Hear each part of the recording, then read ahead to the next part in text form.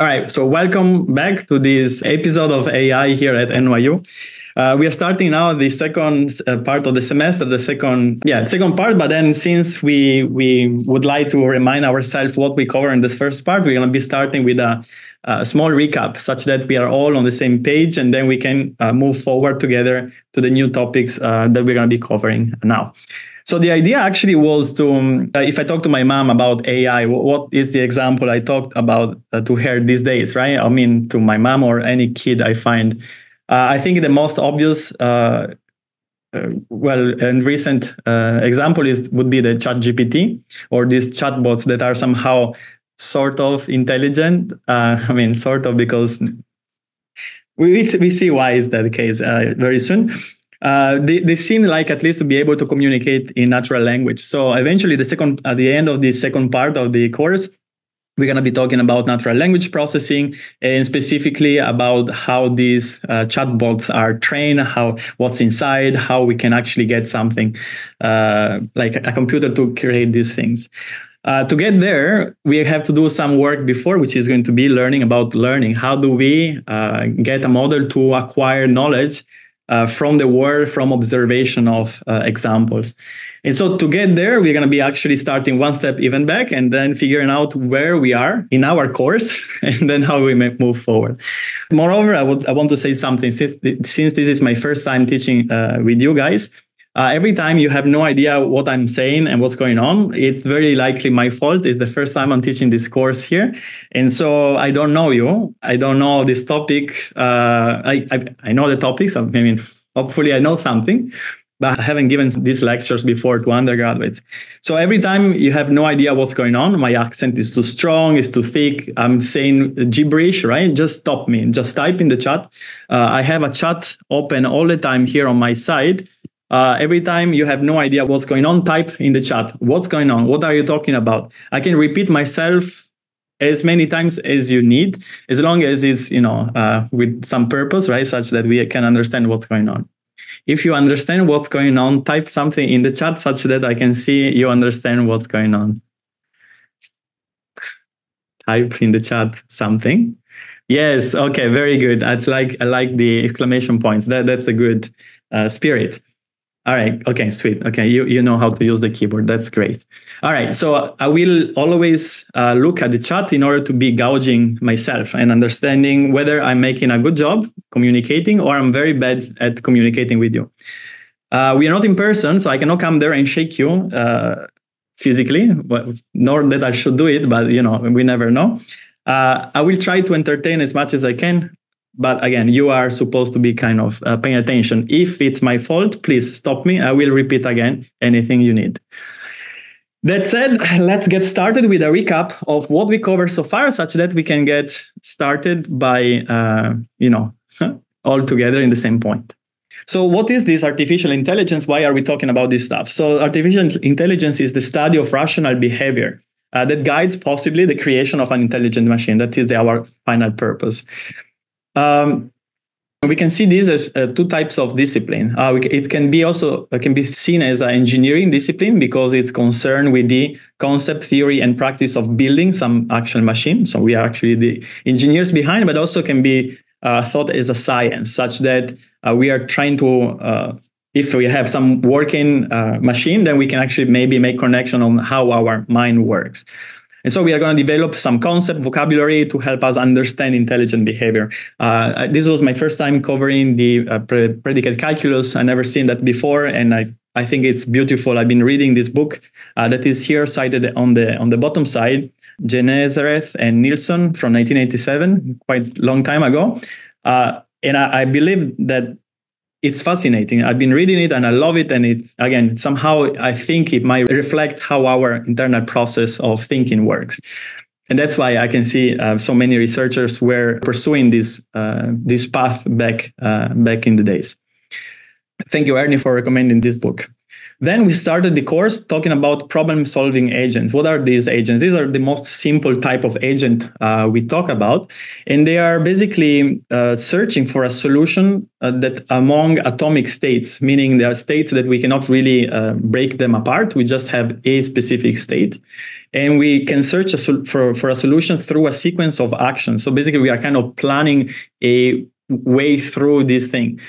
So this is actually also an instance of classical planning. These are not called planning agents because planning agents are something that use some factor or structure representation instead. But again, we don't cover them, so it doesn't really matter. But this is like a most simple case of planning.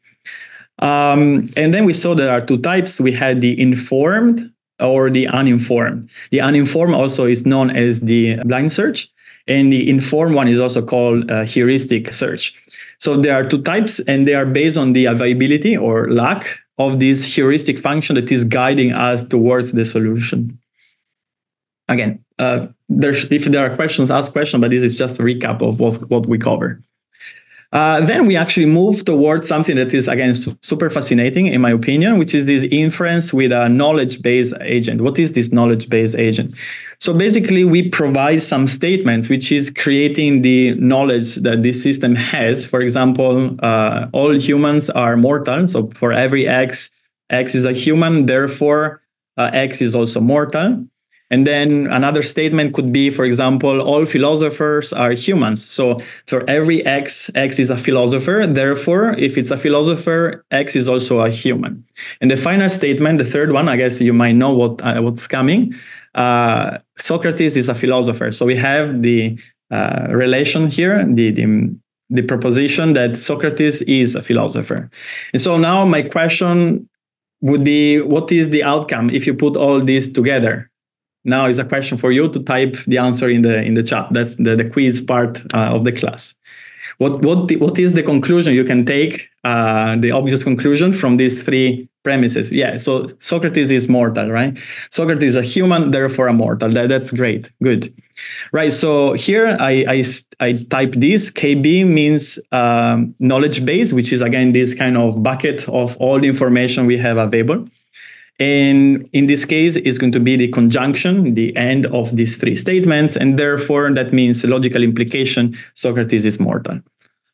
All right, so one more of these things just for fun. How about the following? Brothers and sisters, I have none, but that man's father is my father's son. Who's that man? I know, I'm a bit funny. I know, it's morning. Not everyone is yet. No, that's not you, Tony. Read again, right? Who's that man? That man's father is my father's son. Who's that man? It cannot be myself. I'm pointing to that point, to that man's there, right?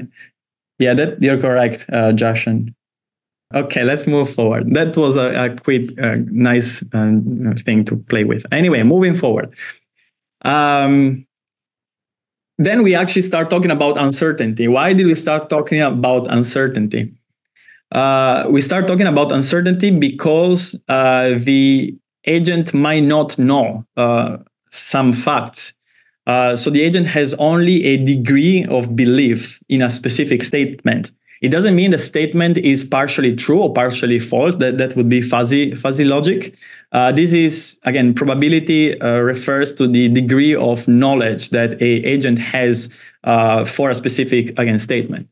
So how does it work?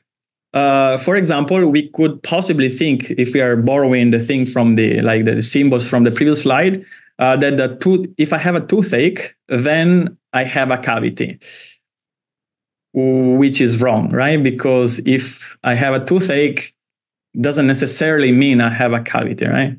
I could have a cavity, but also I could not. So this statement, it's wrong, right? I think you all can agree.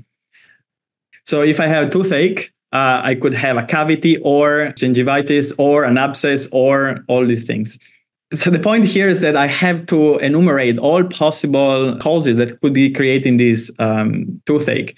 And so again, if I will not be exhaustive, then it's not going to be correct. Again, how about flipping the arrow? How about saying, oh, if I have a cavity, therefore it will hurt? Well, not necessarily. You have a cavity, you don't know, you go to the dentist, he's going to tell you, oh, you have a cavity. I'm like, oh, I didn't know. It didn't hurt. Well, too bad. I mean, so it doesn't work. You understand, right? Both implications are broken. The implication that would work would be the one with the full ORs, right? The whole list of all possible causes. I can't list all of them, so I cannot really express this type of relationship. So then because we have some sort of either lack of knowledge, in this case, because there are infinite possibility, or some specific relation doesn't really necessarily always hold. And so how do we fix this? We introduce there is some uncertainty. We can introduce the uncertainty over the possible statement, and therefore we can have this new type of statement. In this case, if I go to a periodic dentist checkup, then I will have this probability of having a cavity, which is 0.2. So I use this notation. The lowercase cavity means cavity is true. Okay, this is the same notation our textbook uses. So capital cavity, capital C cavity is the random variable. It can take true or false. When capital cavity, like the random variable cavity, takes true, we can just state the lowercase name. Okay, if it's going to be the false, we can put the negation in front of cavity, lowercase cavity. Again, here the notation I told you before is that the lowercase variable means the uppercase, the random variable that is uppercase, it's actually true. The not lowercase version is going to be saying that is the random variable is actually false. Okay. Again, this is the notation we use in the textbook, so I think it's pretty nice. It's compact. So again, I go to the dentist checkup, and then I might have a cavity, 0.2 probability, 20%. So it's the degree of belief of how likely I could have a cavity. I don't have this knowledge. I just have the belief. On the other side, if it actually hurts, well, now my degree of belief, well, it went up a lot, right? From 0.2 to 0.6. This is because I have some evidence, right? I have partial information. Before I didn't know anything. So that was my prior before knowing, right? Prior before. Now that I know something, that it hurts, then I can actually have a higher degree of belief that I might have a cavity. So far, everything good, right? No, nothing, no new stuff. And just tell me if you don't know what's going on. All right, last two slides for this review. Probabilistic inference. So what is this stuff? So before we saw how we perform inference in a knowledge base with a knowledge base agent. Now let's have a look how we perform inference with a probabilistic agent. So we would like to compute the posterior probability, and the posterior is another word in this case for conditional. You can see this at the bottom of the screen, for a query proposition. Okay, so we have a question, we have a query, and then we want to compute what is the specific posterior probability for that specific question we have. Why is a conditional probability? Because if I have some evidence, I definitely want to take the conditional probability. If I have no evidence, I have no knowledge, then I can take, we consider the prior, which is again this kind of degree of belief about the query without having any knowledge. Given that I have partial information, therefore I would like to compute the posterior, meaning I'd like to conditionalize, make it conditional such that I have the best guess, right? The best information out of it. Where do we do these computations? We do all of these computations, right? The conditional and so on. Also, we can get the prior out of the full joint distribution. So this full joint distribution is going to be the probability distribution that is telling us how all these variables basically interact with each other. And we can think about this as being acting as the knowledge base. So this full joint probability distribution is the basically knowledge that the system has about all the possible variables. And then from this whole full joint, we can, for example, sum all the different values for a specific variable to marginalize it. We can divide something in order to get conditional probabilities and so on. Okay, we're going to be seeing actually today how to do this for a specific case of learning. Okay. Finally, some definitions, because we want to be sure we know what we are talking about. The prior, again, is the degree of belief in the absence of any other information. So prior is going to be, prior means before in Latin. I don't know if it also works in English. Before having observed anything. So what is the probability that your tooth has a cavity, right? You don't know anything else, just your degree of belief. Then the evidence of what we actually have. We have partial information. Again, it hurts. We don't know if it's a cavity, but no, it hurts. So evidence is, again, the knowledge that we obtain, the partial knowledge we obtain. If we have the whole knowledge, then there is no more probability. It's going to be deterministic, either 1 or 0. Boolean, again, the proposition. Finally, we have the last definition here, which is the posterior, which is my updated degree of belief, given that I have obtained the evidence, right? So I had the prior belief, I see something, now I change my opinion. And now I will state something in that might be, debatable, which is the following. Possibly, we can think about this update of prior knowledge through experiencing something as learning, right? If you're changing your belief, given that you experienced something, then you learned something out of it, right? Perhaps. So I guess this is the first type of learning I would possibly claim. Okay? All right. So what is learning? So learning, basically, I can think about it as being like some sort of long-term memory, like something that I have internalized rather than like short work in memory that I'm just using as a cache, right? Something I need to use it for thinking on the spot.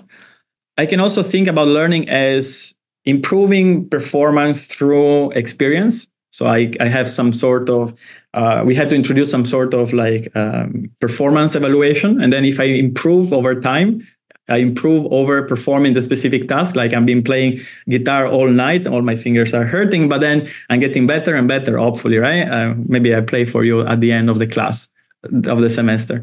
So again, if you improve over time, maybe you're learning something, right? I guess you do.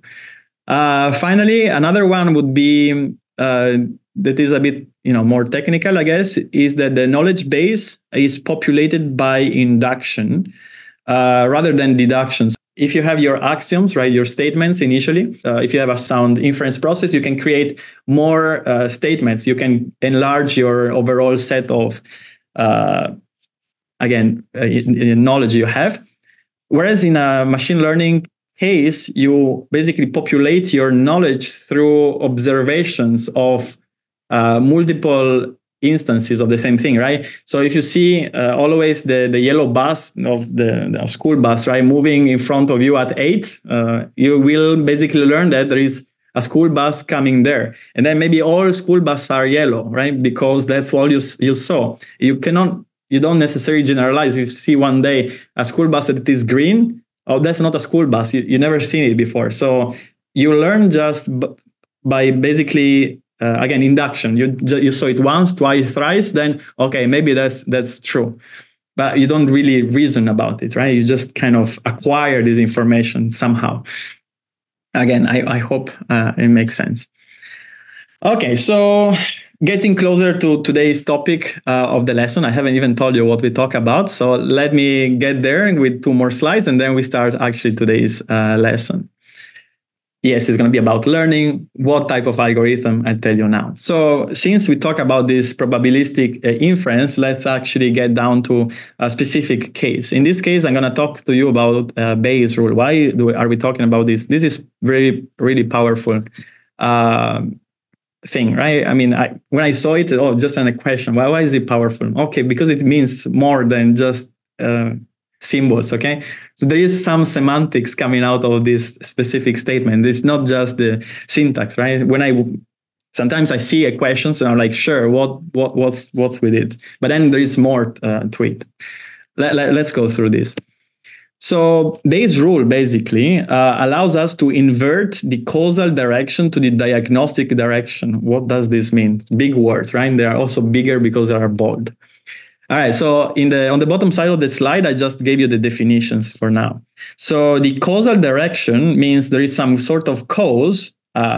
You have a cavity, and then you may have an effect. It hurts or might not, right? So both cause and effect are random variable. In this case, cause is lowercase because it means I actually observe. I actually have. I do have the cavity, and then the effect in lowercase means I do observe in this case that it is hurting. So given the cause, then I may have an effect. The diagnostic direction, which is instead what you ask your physician whenever you feel not okay. So you feel some symptoms, right? You have some effects. And you would like to figure out why, right? What is the cause that is what is the cause that generated those effects? This is the diagnostic direction, meaning you don't know what you have. If you knew, you would be at least more, chill about it. You observe some symptoms. You'd like to figure out what are the causes, and this is the diagnostic direction, the flipped one. And the interesting bit is that this causal direction and diagnostic direction are tied together by the laws of probability, and you can just take some ratios and you get one after the other. And so again, I never kind of figure out what is the relevance of doing this, but then again, if you actually think about the case, then you actually can see how this is actually important. Like mathematically, these the things are related, although like reasoning about it without having the math, maybe you cannot really tell, right? So I think there are some studies that show that humans are not very good at intuitive Bayes rule. They always get they get really off in terms of like reasoning about this. So are we actually rational agents? Are humans rational? I mean, somehow, right? So someone more, someone less. But anyway, moving forward. Important questions anyway. I hope you enjoy. All right. So second part is going to be the evidence, right? The evidence is the whatever I observe is in this case the effect. I have some effects, and the query would be, what caused it, right? I'm asking a question about the cause. So we switch words, right? Before we had prior, evidence, and query, I think. And there was a posterior somewhere. And then now we are switching terms to the evidence is the effect. So the effect is the evidence and the cause is our query, the question. Okay, so Bayes' rule, we all know, I think, but let's see again. Right, so here we have the probability of the cause given that I observe the effect. So the diagnostic direction, it's equal the causal direction, the probability of the effect given the cause, when multiplied by the prior of the cause. So the numerator basically is the joint probability. And then I divide by the probability of the effect. How do I get the probability of the effect?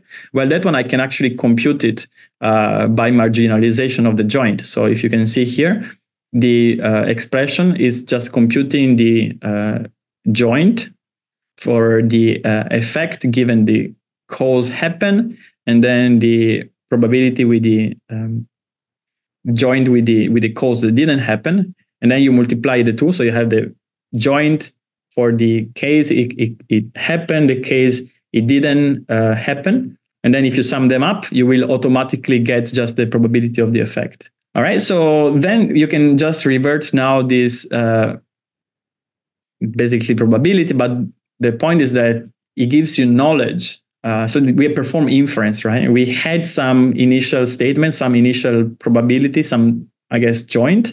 And then we do some reasoning, basically, in order to come up with a new degree, new belief that we can actually compute numerically. And we're going to be doing this quite a bit today. And I'm glad someone got it. All right, so one more thing. We're going to be talking today about the following. Okay, so given that we are kind of understanding what's going on, we're going to be talking about naive Bayes. What is naive Bayes? So naive Bayes simply is can be condensed in the following statement. It assumes conditional independence of the effects given the cause. What does it mean? So if I have a specific, like something happen, therefore all the effects are just all independent. And therefore, given the something has happened, again, all of them are independent. And this allows us to simplify a lot computations as well. So the following is the basically mathematical version of this statement.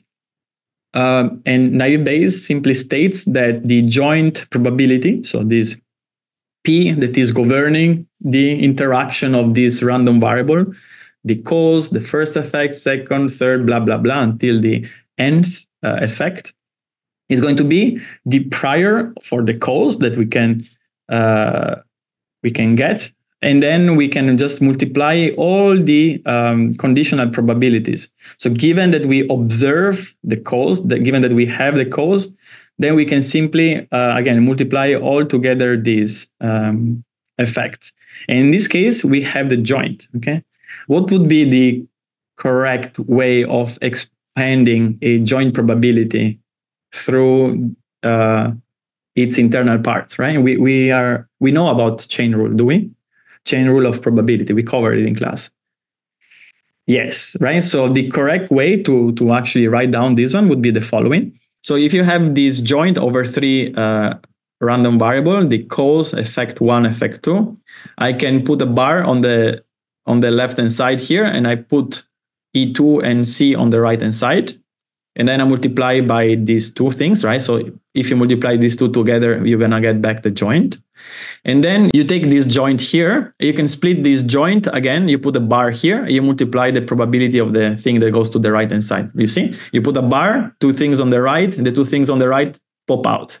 I put a bar here, the thing on the right pops out, right? So this is how this chain rule works for probabilities. Naïve Bayes simply says this effect, you can remove it. The probability of the effect one is independent of the effect two, given that you observed the actual cause.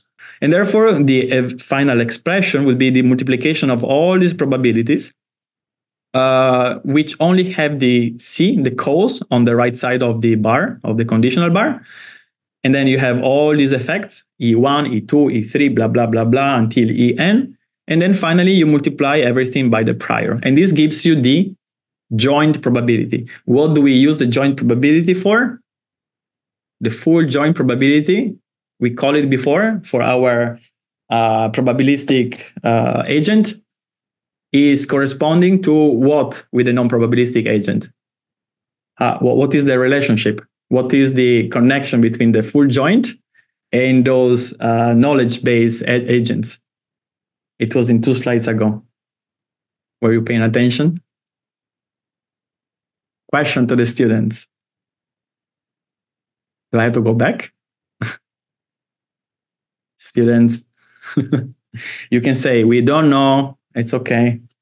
It doesn't matter. Just type something unless, okay. Can you repeat the question? Yes.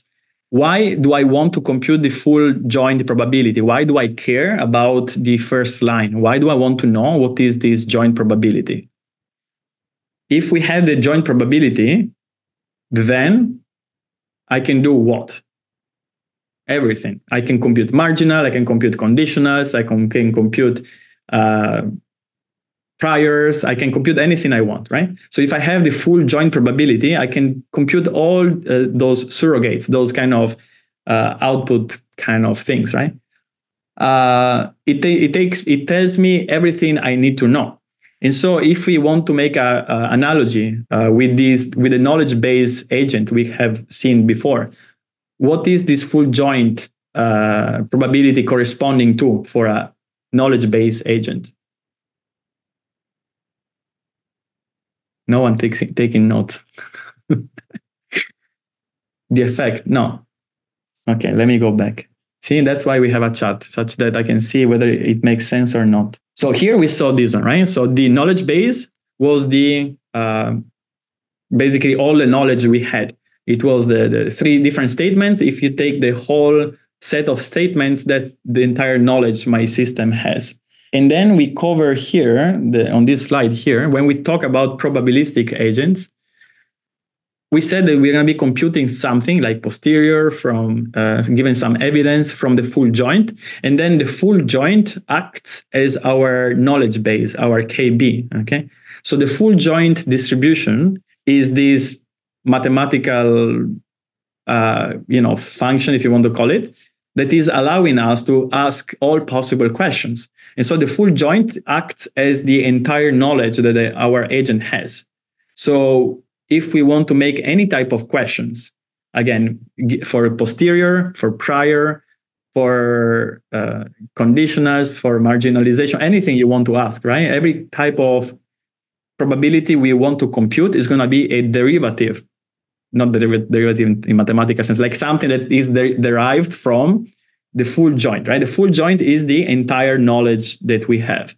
Then, given this full knowledge, we can perform inference, probabilistic inference, right? We can ask any question we want.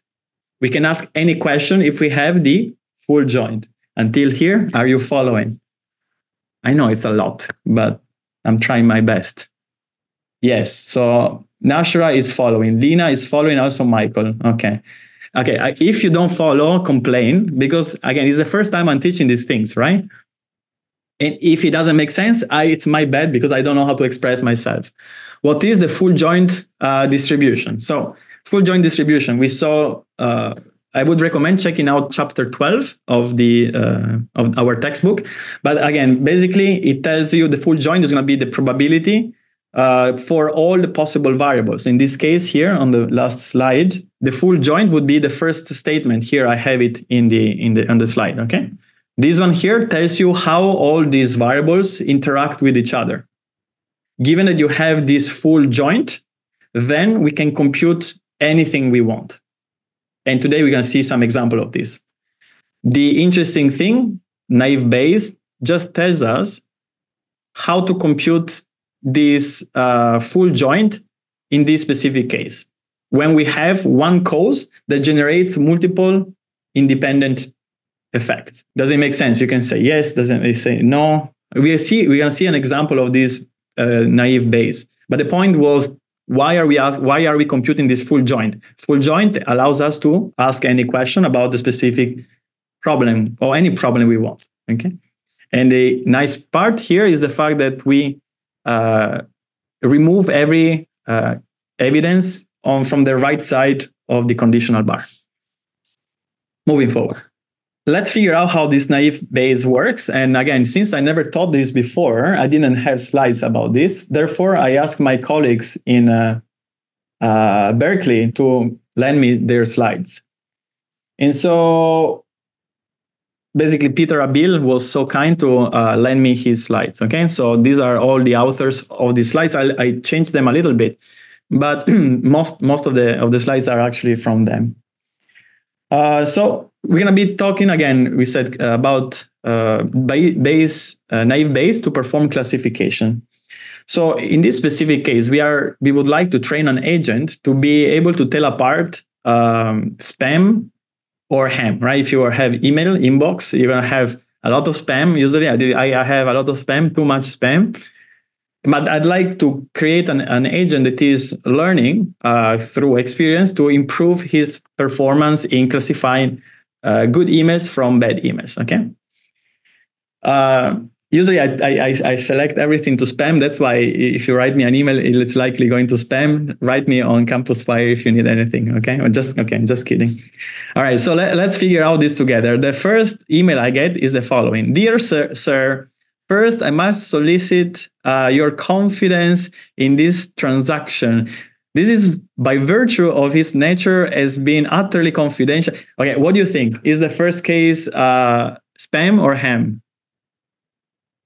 It's ham? Do you know the meaning of ham, right? I mean, ham, not the thing you eat, right? Okay, this is spam for sure. All right, sweet. So that I would like my agent to classify the first one as being like not proper. All right, let's figure out the second one. Everything capital. So this guy is shouting. To be removed from future mailings, simply reply to this message and put remove in the subject. 99 million email addresses for only $99. Okay, everyone type spam. I understand we are okay. I kind of agree on this one. Fine. And how about the last one? Oh, I know this is bluntly off topic, but I'm beginning to go insane. And an all Dell dimensional XPS sitting in the corner depends, right? So if you're actually in the tech world, this actually is actually a ham, right? It's actually a good email. Although again, there is a lot of terminology. I guess is context dependent, right? Okay, this is a good one. So in this case, we have this large. Why the first one is spam though? The first one because it's super utterly confidential and top secret, and they must solicit my confidence in this specific transaction. I guess I don't know. Sounds like, dear sir, there is no name in the subject. I mean, up to you, I guess. All right. Moving forward, I was saying setup. So how do we get to build this agent that is learning from this evidence? So we get a large collection of examples email. Each of them are labeled either spam or ham. Someone actually has to label all of this data, and this is actually very, very expensive. We will learn later on in the course how we can avoid doing this huge labeling, and that's going to be called self-supervised learning. And that is actually how we train these chatbots, to be honest. Otherwise, no one has that many labels to train these models. So we would like to learn to predict labels of new future emails. Cool. So the features are the following in our case. The attributes used for making to make the decision between ham and spam. Okay. For example, word free, right? Oh, you have free something, right? That may be indicative of being a spam. Or text pattern, right? If you know where I get it, $DD meaning like a dollar, like dollar amount, and DD means 2-digit integers. Or maybe using cap locks, right? If you're shouting, why are you shouting? Don't shout in the email, right? Other examples could be like in the header of the email. If you check the original message, even even with Gmail, you can check the original message. You see the whole header. For example, you can see whether the sender is in your contacts, or you can see which server sent the email. We can see whether it was widely broadcast and so on. Okay. So you're going to be using these as features for figuring out whether this specific future email, it actually should be classified as spam or ham. Another example would be the following. So it's no longer binary classification. In this case, it's going to be a 10-way classification from images, like a grid of pixels that are basically how your images are encoded, that are going representing digits from 0 to 9. So we have 10 options. Again, we have to collect this large collection of examples, each label with a digit. Someone, again, has to label these things. So this is actually one of the major problems in industry, labeling, right? How do you label things? How do you label things? Question to you. Do we know what labeling means? Yeah, manually, but who does this manually, right? Someone has to do these things, right? And so yeah, most likely a human, right? And humans cost, right? You have to employ someone. You can use Amazon Turk and so on. And this is usually like data collection is one of the major problems you will actually face if you actually work in machine learning for real. Anyway, so this is a major problem. That's why we been working on different type of algorithms that don't really require that much annotated data. Again, so we want to learn to predict new labels, like labels for new future digit images. So, for example, the first one here looks like okay. Now, yeah, the picture here represents how these digits are encoded. So we have like a grid. Each square is called a pixel, which means picture element. And it can either be, in this case, white or black. So let's consider it to be Boolean, right? Binary. So we're going to be looking at specific features for example, if the pixel 6, 8 is going to be either on or off. Okay, so these are pretty much the relevant features for determining whether this is a specific, whatever digit this is. Another possible way to go would be like checking how many are the independent components in the, like how many blobs do I see? What is the aspect ratio of the black area? How many loops? Maybe if I have 2 loops, is an 8 or something, right?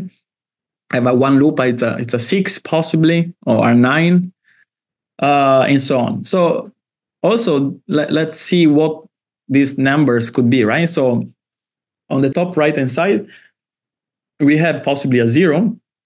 Then we might have a 1 here. I guess it's a 2. Then it's a 1. And that thing, I don't know, it looks like a flipped 6. I'm not sure. So also there is some sort of like ambiguity, right? Because these pictures are handwritten. So again, depending on how good you are at writing, some of the things are a bit hard to figure out. Other classification examples, right? Why are we talking about this? I guess everything can be turned into a classification problem, and it's one of the most, again, important tools we have in machine learning. So the overall point is the following. Given a input X, we would like to predict a class label Y, okay? So given my X, in this case, before we saw that it was an email text for the X, or the X was an image for the digits, right? And all the pixels, and the Y were either spam or ham, or in the other case was one of the 10 possible digits. Other examples would be, again, we saw just this one before. OCR, we have an input image, you try to figure out what character you're actually looking at.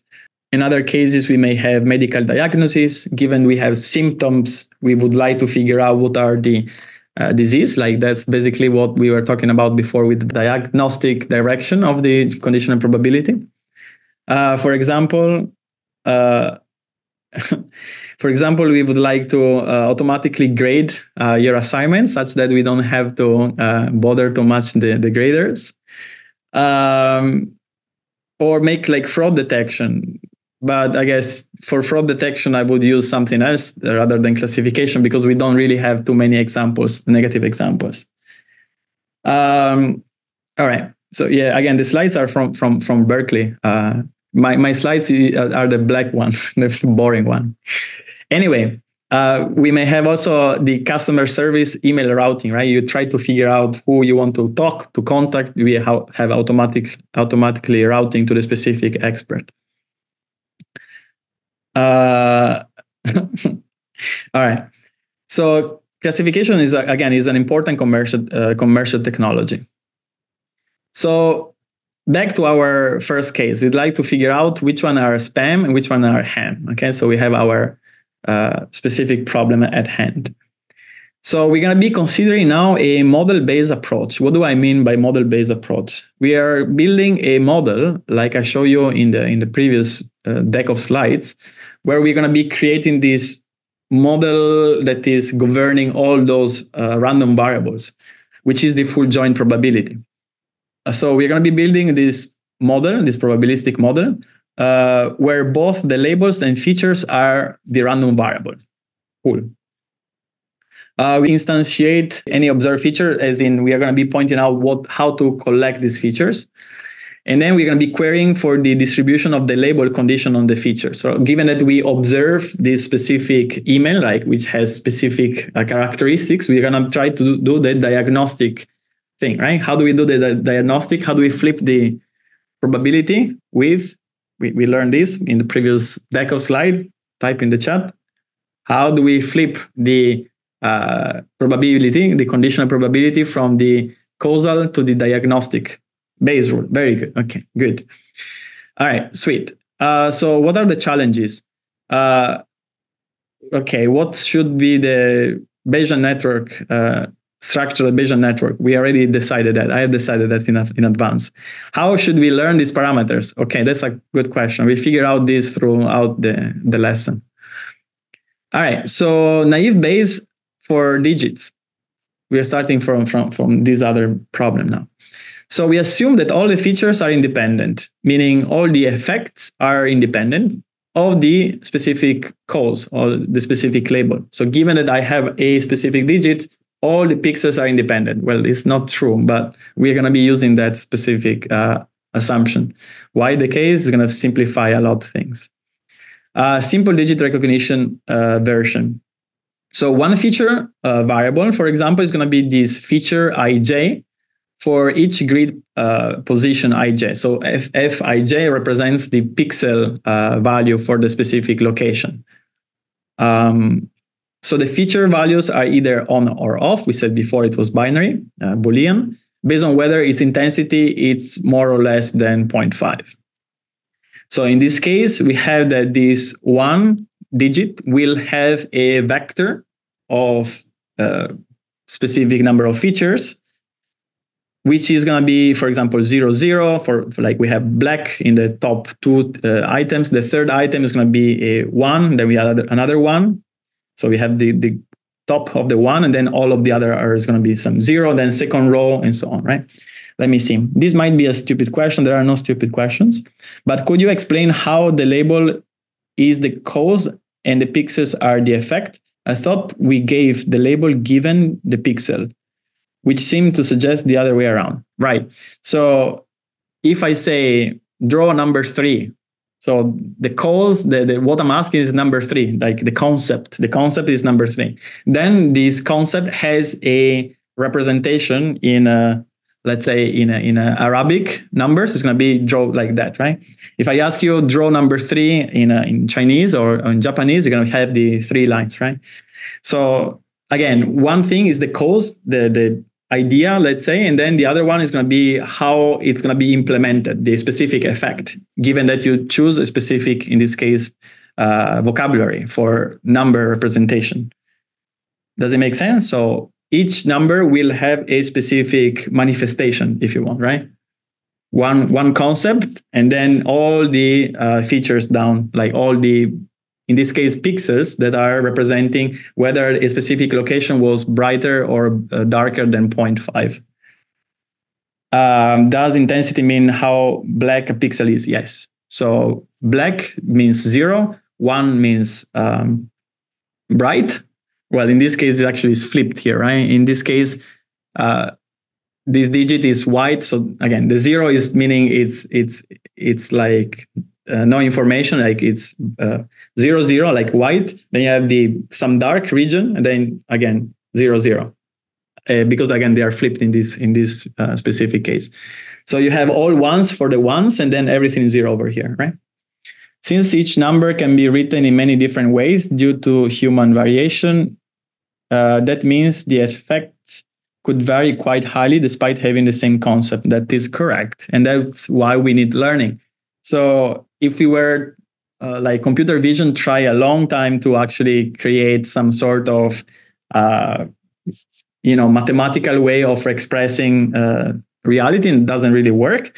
Instead, what we're going to be learning about, especially in a few weeks, which is like convolutional neural networks are the best approach for learning an invariant representation for all these variabilities, right? So if you learn invariant representation means although you might have different ways of drawing a 2, the network will learn that all these possible representations, like all possible variations of the pixels, mean a specific concept, okay? And we see that basically, again, learning, we said that we're going to be acquiring knowledge through no deduction, but what did I say? What did we say? We acquire knowledge for learning.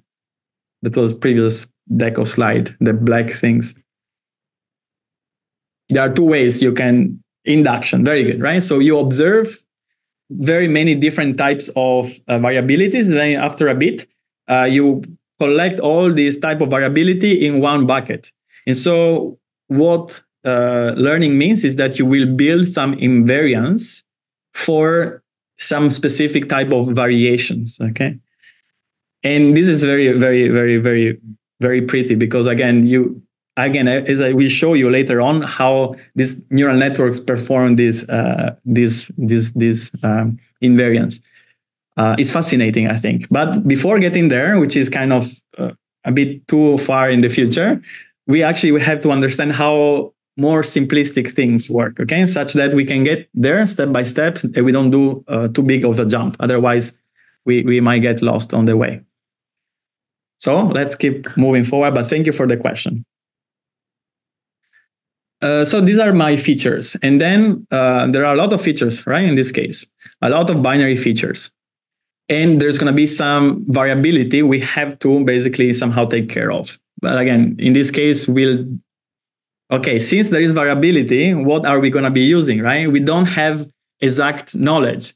You cannot say you could say, but it's going to be a disaster. If this specific combination, then 1. If this specific combination, then 2. If this specific combination, then I have to list them all, right? Then I have to create how many possible things, how many pixels do I have? In this case, there are 15 times 15, so I have 15 square features. How many possible values are this vector with 15 square binary feature has? Is it English? Yes. How many possible value can this 15 square dimensional vector have? 15, 225, 2 to the 2, yeah. I don't know if that's a smiling face, but yes, 2 to the power of 225. That number is big.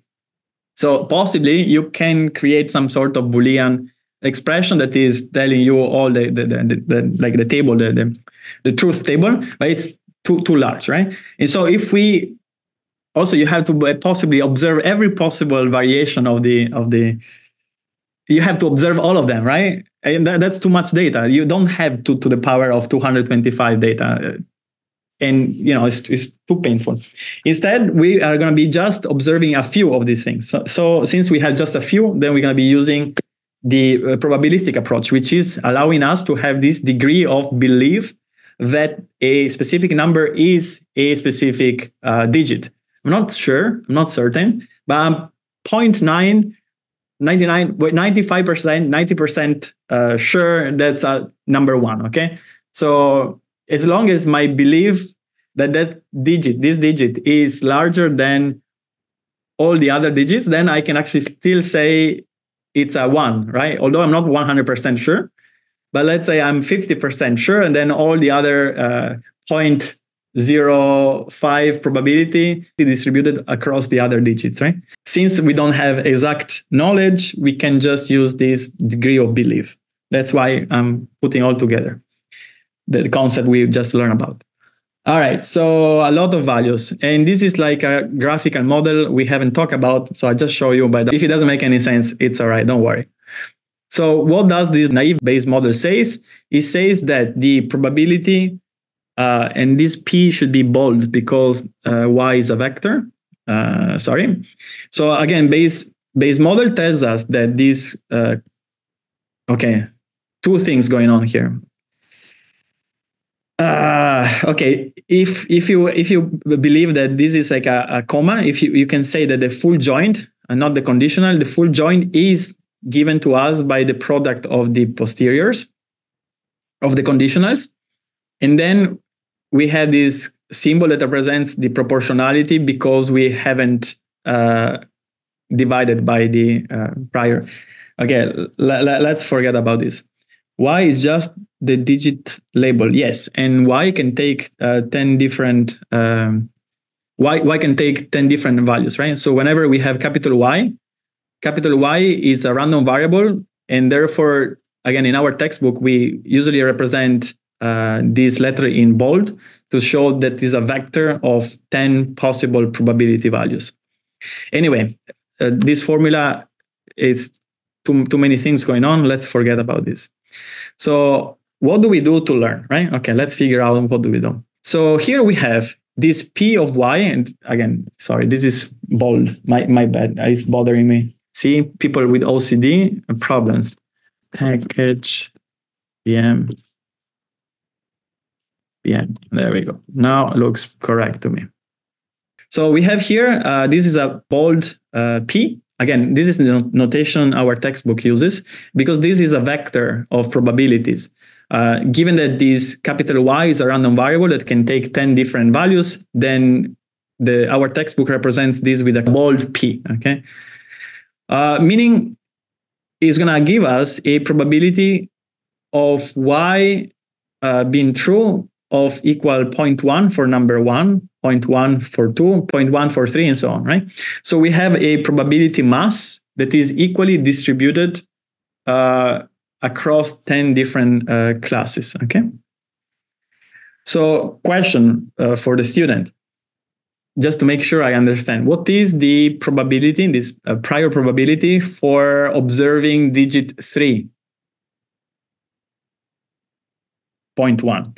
Question, what is the prior probability of not observing digit 3? 0.9. Okay, we understand. Very good. Sweet. Okay. Here we're going to be looking at feature F31 equal on. Again, since this is a vector, this P should be bold. I will fix this notation by the time I put these slides online. So again, here I have a vector of probability for this specific pixel. So this is the pixel 3, 1, 2, no, it's not even 3, 1. Okay, because we start at 0, 0, 1, 2, 3, and then 0, 1. Okay, so this is my pixel 3, 1, the feature 3, 1 equal on. Okay, so in this case, which given that I observe the specific digit. So in this case, we should look at the table line, the third line, right? Because given that, okay, we know because we are humans, we can figure out this is a 3. So given that this is a 3, then what is the probability that this pixel is going to be black? Is going to be 0.05, okay? It's very unlikely that for a 3, this point here is going to be a black thing, okay? What is, again, the probability of non being black? The other way around, right? 0.95. And this is, again, for the specific 3. Okay, sweet. How about for a different value, right? What is the probability that this pixel is on? Well, now for number 3, it's much larger, you can see. So in this case, you expect this pixel to be on for the 3, for the 4, for the 5. You are expecting this pixel to be on, for example, for the 5, for the 6, for the 0, right? If you write a 0, it's likely that this pixel is going to be activated. And so we're going to be having a lot of numbers in many tables, right? How many tables do we have here in total? So first of all, each of these numbers represent the probability of being on, and therefore we can also compute the probability of being off by subtracting this number from 1. But again, how many tables do I have for my picture, which we said it was 15? This is not 15, 3, 4, 5, 6, 7, 8. But anyway, believe this is a 15 times 15 grid. How many tables do I need in total? So I have 225 tables. And then also we need 10 additional value, right, for these guys on the left-hand side. Okay. So let's see what we can do now. So, okay, now the formula is correct. The general naive Bayes works in the following. We have that this joint probability, again, it's a capital bold letter because, again, these are all taking multiple possible values, is going to be equal the product of all this conditional probability for each pixel independently multiply, given that you observe the specific digit, and then multiply by the prior, okay? So on the left-hand side, we have a total of 10 times 2 to the 225, right? So these bars means how many values the random variable take. So the y, we said, takes 10 values. And then f is a binary variable, therefore this is going to be 2. It takes 2 possible values. And then 2 to the power of n we said is 225. So in total, we have 10 times 2 to the 225 values. It's a lot of numbers.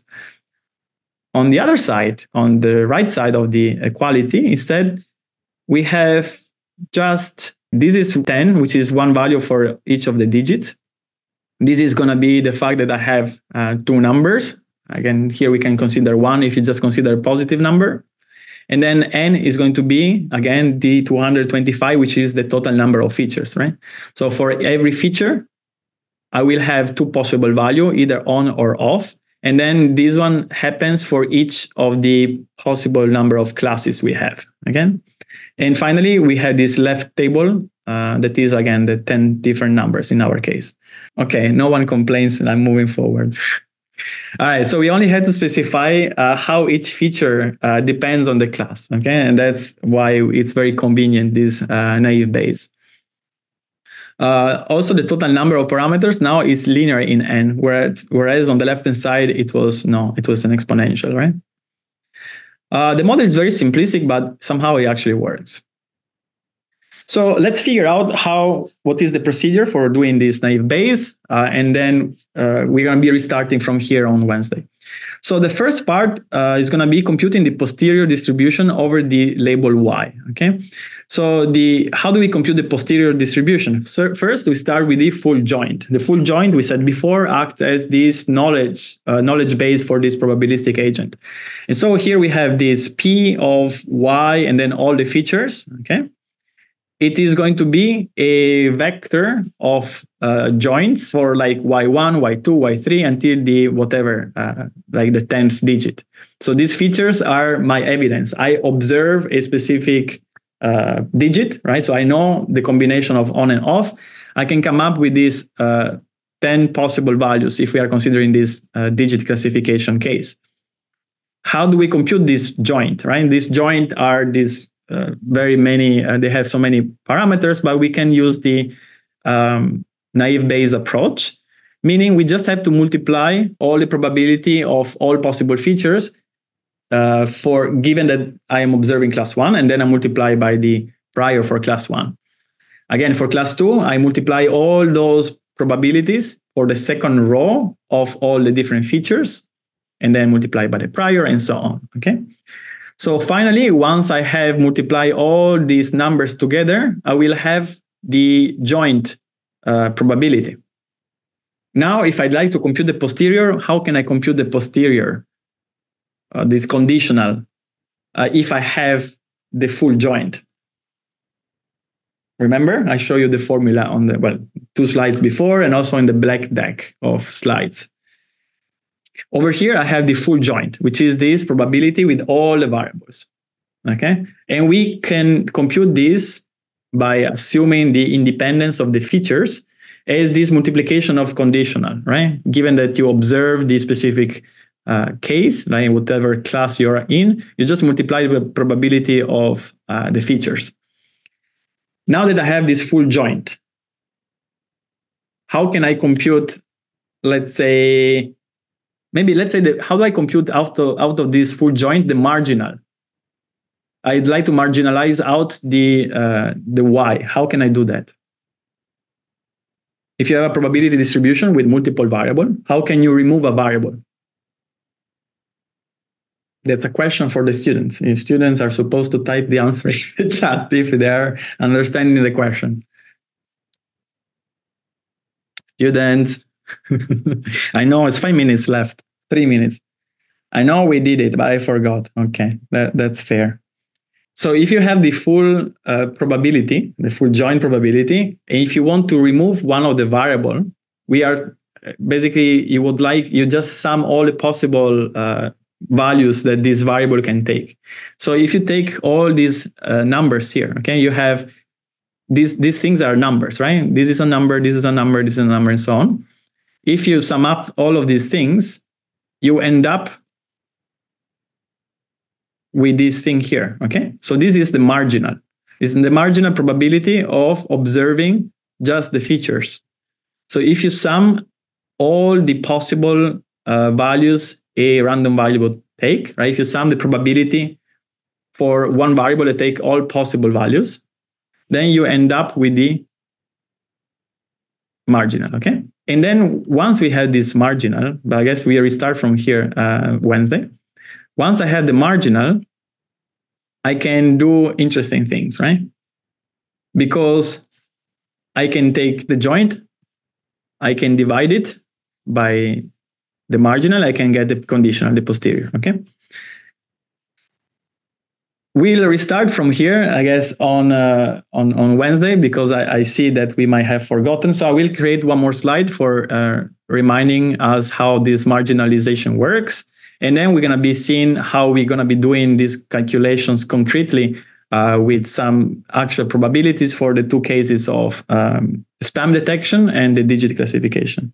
All right, so I think that was pretty much all I wanted to say. That's all I got to say today. Thanks for pointing out things that we forgot, such that I can actually create slides on purpose. Again, this is the first time I'm teaching this course, so every time you have questions and we are a bit, not entirely sure how this works, I can create new material and I will try to help, remembering what we forgot and what is not too much clear. Okay. Okay, sweet. But again, that's a good point, right? So you can ask, you can request anything, right? From me. You want me to talk about some specific things, I will create some slides. All right. So thanks very much for paying attention. I see you in 2 days. Okay. Thanks so much. I see you on Wednesday. Bye-bye.